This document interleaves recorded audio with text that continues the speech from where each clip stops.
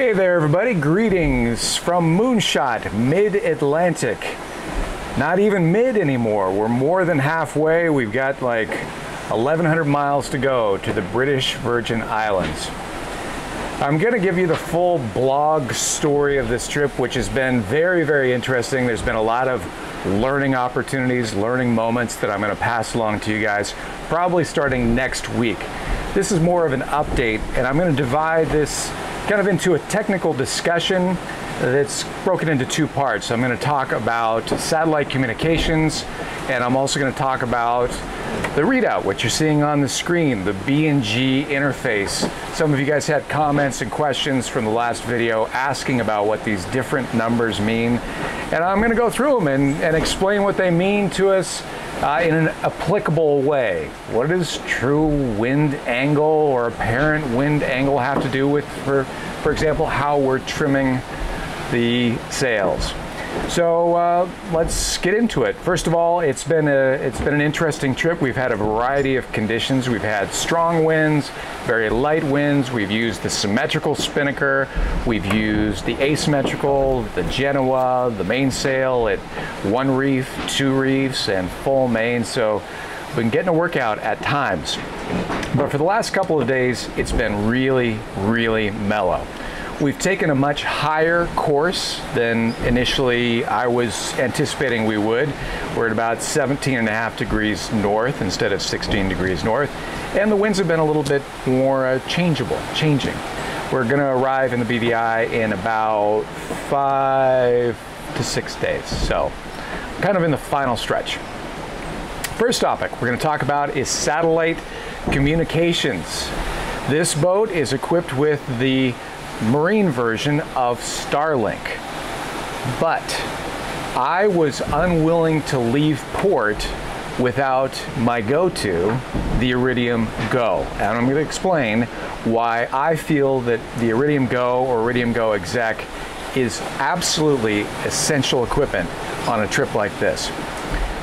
First of all, no knocks against Starlink. Starlink it's incredible.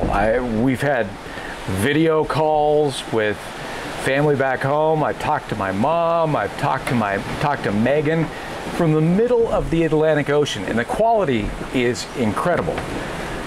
Here's why Starlink is not appropriate as a go-to communications tool aboard a boat like this, in my opinion. It works great. It hasn't even hiccuped once, but there are really 3 reasons. First of all, Starlink is not portable. If we had some sort of emergency, we needed to get into a life raft, we cannot take Starlink with us. We would only have the EPIRB to set out the distress beacon signal to await rescue. The second reason is that Starlink is a power hog. If you look at the website, the marine version of the antenna takes between 110 and 150 watts of energy. It's in this cabinet right here, and the cabinet is warm. It's generating a lot of heat. 150 watts at 12 volts, that's well over 10 amps continuous. So it's a big draw on the batteries. It's as big a draw probably as all of our refrigeration put together.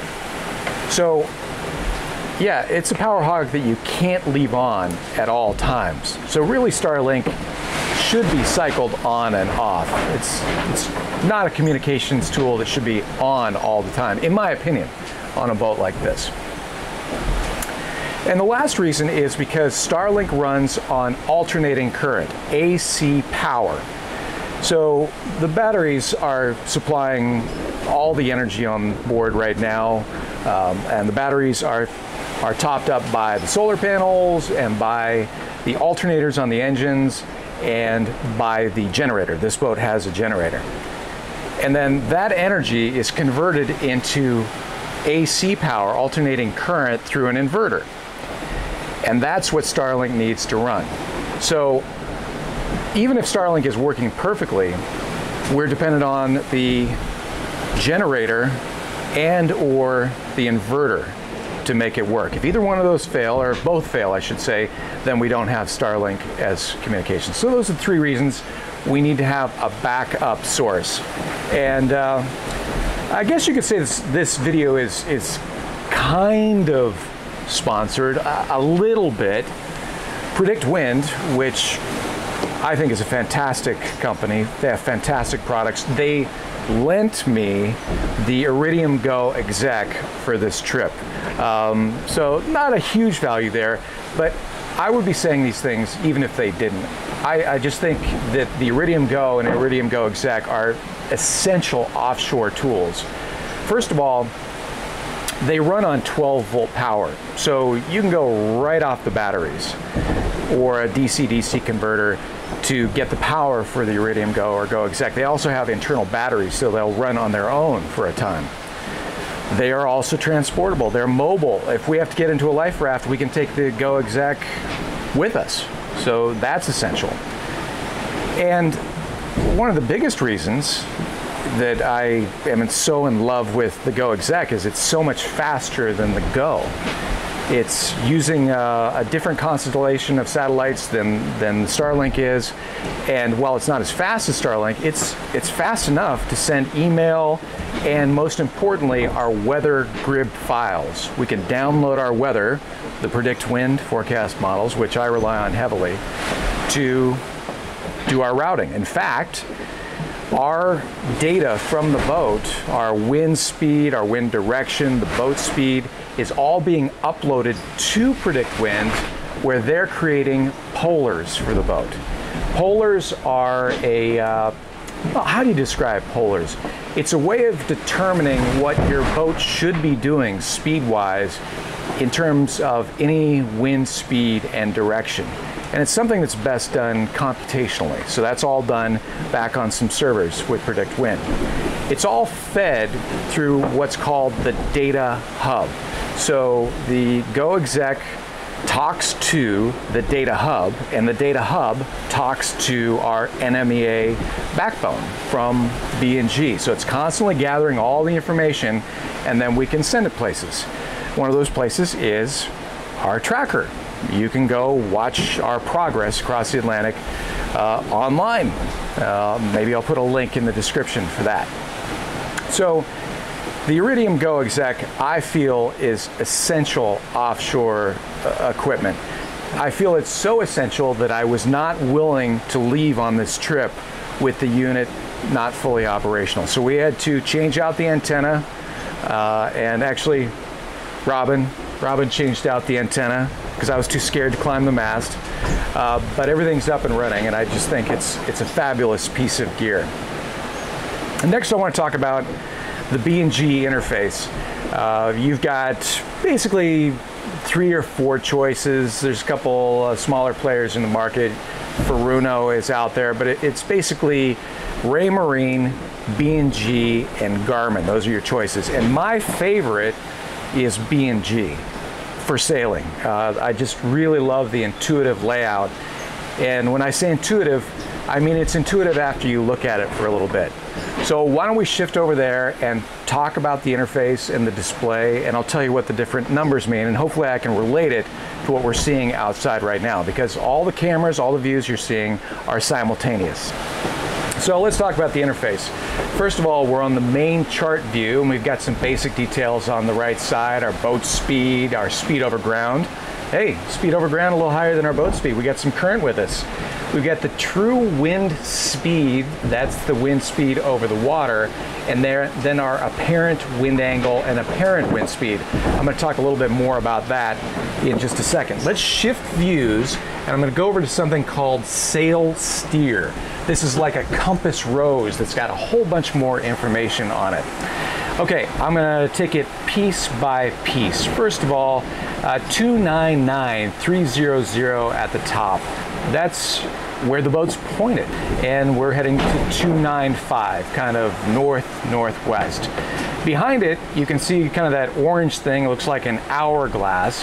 That is our course. That's our course over the ground. And you'll see that our course is to the left of the direction we're headed. Okay, that's because we've got some current. look down to the center of the compass rose and you'll see that arrow, that blue arrow with 1.6, it sometimes goes up to 1.7. That is the current, or I guess you could also say it's part of our drift, but that's our sideways movement through the water as calculated between our heading and our course over the ground. So the heading is 298 and our course over the ground is 290. So you can see there's like a 7, 8, 9 degree difference between the two. Let's talk about the numbers on the left-hand side and what that means for us. At the top, AWA, that's apparent wind angle. That's the angle of the wind that the boat sees, and most importantly, that the sails see. Right now, we've got the autopilot set to follow the wind. We're in wind mode. You can see the spinnaker kind of collapsing there. Hopefully the autopilot is going to turn us to the left a little bit, and there we go. And then we see the spinnaker refilling. So the apparent wind, and especially as the autopilot looks at the apparent wind, allows us to sail this boat without touching the wheel really at all, at least in sea states like this. The true wind angle, that's the wind angle over the water. And this is important because the boat will accelerate and decelerate and the apparent wind will change. When we're flying something like a spinnaker, a flying sail, we really want to be careful that we don't go deeper than about 155 to 160 for a couple reasons. First of all, we get too deep down to 165 or 170, we could be in danger of accidentally jibing, and that would be really, really bad for the rig. But more importantly, as we sail deeper, the mainsail is going to begin to blanket the head sail. It's going to blanket the spinnaker, and the spinnaker it'll deflate, it'll collapse, and then we get this really big jerky moment. So the TWA, the true wind angle, helps us guide the boat in a way that the spinnaker doesn't collapse. Below that on the left-hand side is AWS. That's the apparent wind speed. So the true wind speed, which I'll get to, is 15 knots, but since we're going downwind, we feel less wind across the boat. So the apparent wind speed, what I feel standing on the back deck, is 7.4, 7.5 knots. Again, this is important for the sail because the sail has a maximum apparent wind speed. I'm gonna guess here, I actually don't know the real number for this spinnaker, but it's probably around 15 knots apparent wind speed. So we could be out in winds of 30 knots, right? But as long as the boat's going 15 knots downwind, the apparent wind speed is going to be 15. See what that math is? What that math looks like? And we've got the true wind speed at 14.3 knots, and boat speed that's pretty self-explanatory. Okay, let's talk about the speed over ground and how it relates to our course made good, or our BMG. I'm going to switch views now. I'm going to show you more of a hybrid look. I'm going to show you a lot more numbers.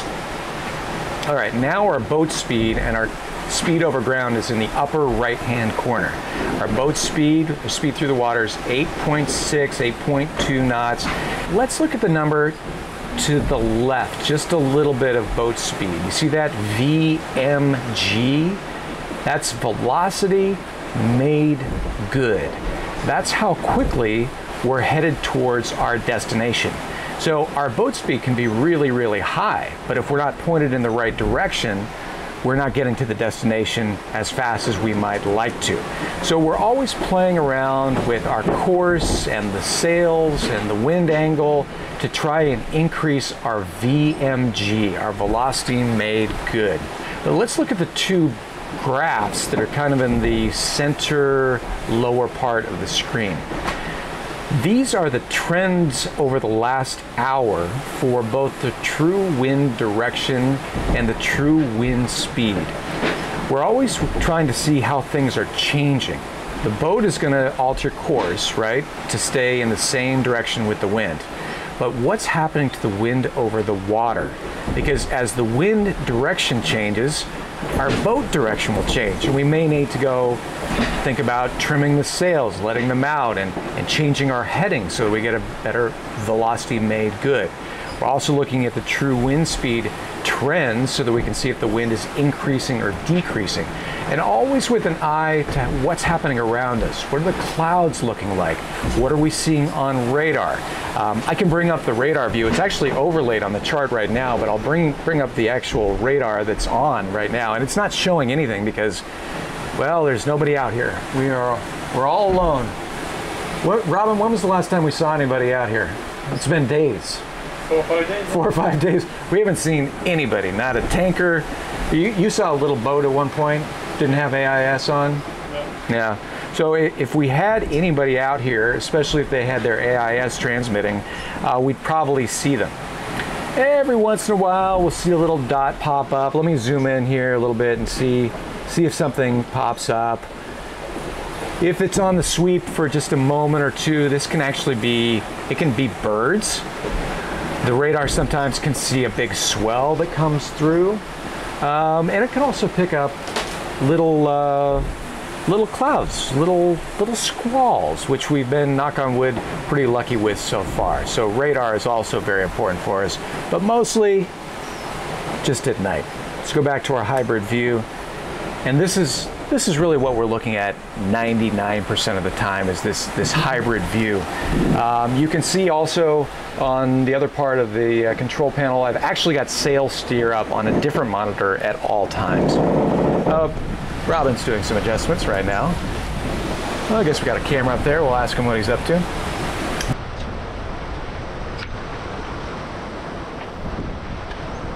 We've got repeaters for these displays at each helm, and that's pretty cool. You can be up at the wheel, steering by hand, and looking at all this same information. It's all independent. So that's kind of an overview of our electronics. One more detail I'm not going to show you, but I'll just tell you that the boat has, is this boat has a FLIR camera mounted up on the spreaders. That's a forward-looking infrared camera that I could show you right here on this display, but it's really best shown at night, and it's pretty cool if you got something to look at. Otherwise, it's just you're going to see a lot of water in grayscale. So anyway, that's kind of a rundown of satellite communications on board and the electronics that we use. Again, we're like 5 or 6 days out. It's really mellow. The boat is super duper comfortable in these conditions. We've got winds from behind the beam, and we've got seas from behind the beam, and they're relatively light. The winds are going to increase here, I think, in the next 12 hours or so, and so we'll be picking up speed significantly. So hopefully that time to go, the time until we arrive, it improves here in the next 24 hours, because it's not been a super fast trip, not super slow. This boat really does well in light winds, but it has not been super duper fast. So again, working on the vloggy McVloggerstein video. I want to tell the voyage story from beginning to end, kind of step by step. There's a lot of meat in there, a lot of interesting stuff I've learned along the way, and so I'll get to that probably, well, hopefully next week. Hopefully you've enjoyed this more technical discussion of what's aboard here on Moonshot. As always, a huge thank you to all of you for watching, but especially our patrons who make this show possible. Without your support, we wouldn't be making these videos.